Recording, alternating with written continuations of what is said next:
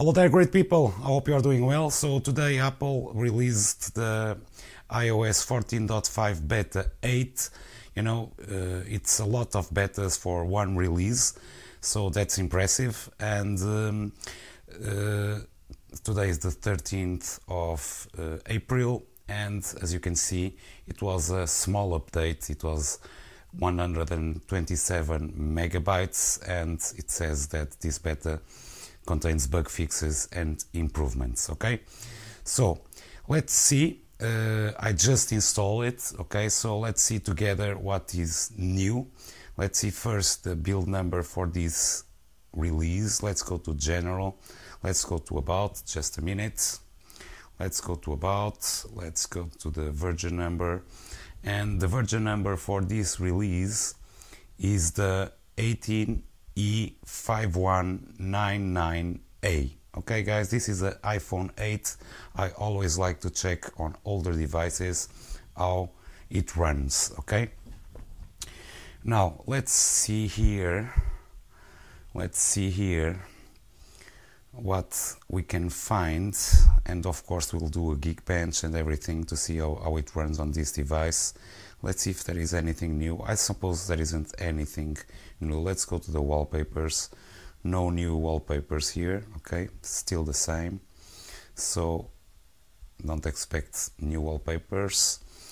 Let's see the fluidity, guys, how it runs on this iPhone 8. It seems okay, pretty fluid. I just installed a little bit of drop frames. I'm recording at 60 frames per second, but a little bit of drop frames. Let's open here some apps to see how it goes. In the last builds I have some apps that are not updated yet, and for example AdSense that I use still needs to be updated. Okay, it's not an issue of the iOS, but it's an issue of the developer that doesn't update the app yet. So I have this issue yet, I don't know why. So let's go ahead and perform here Geekbench. Let's go to Geekbench 5, and as you can see the specs of this phone. Okay, and let's go and perform here a CPU Geekbench, and then we'll compare it to the last one. So I'll be right back. Very well, so these are the results. Single core 928 and the multi-core 1604. Okay, for the multi-core. So if we compare these to the last one, let's go and history CPU. The last one, it was 935 and 2130. So as you can see, let's go to the last one.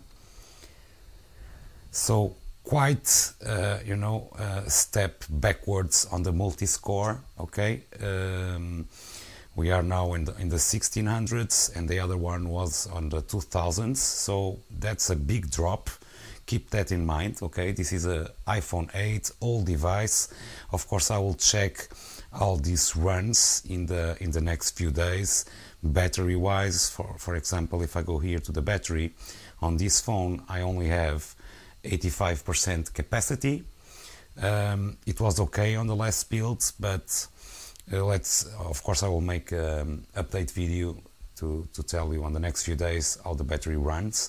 But let's go ahead and open here some applications and see how things are running. Let's open here some apps. I don't see any drop frames, guys, honestly, but that's a big drop. That's honestly a big drop. Everything seems to be running okay. Let's go to YouTube over here. Let's open it. Let's scroll down. Let's scroll. Yeah, seems to be okay. Seems to be okay. Okay. No drop frames over here. No, everything seems to be. I don't understand that drop on the benchmark, but well, that's a synthetic benchmark. So okay, guys, keep that in mind. I don't see anything new. Let's go here again to the settings.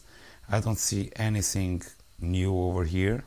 Let's see how much time it takes to to unlock. Yeah, perfect. Again, let's see it. Unlock. Yeah, no issues over here. Everything seems to be okay. Let's see if there is any drop frames once again. I'm surprised about the drop in the multi-score, but then again, let's go to Safari, apple.com. We have an event of Apple on the 20th, so I'm happy about that. Let's see what they have to offer. But everything seems to be running pretty smooth, okay?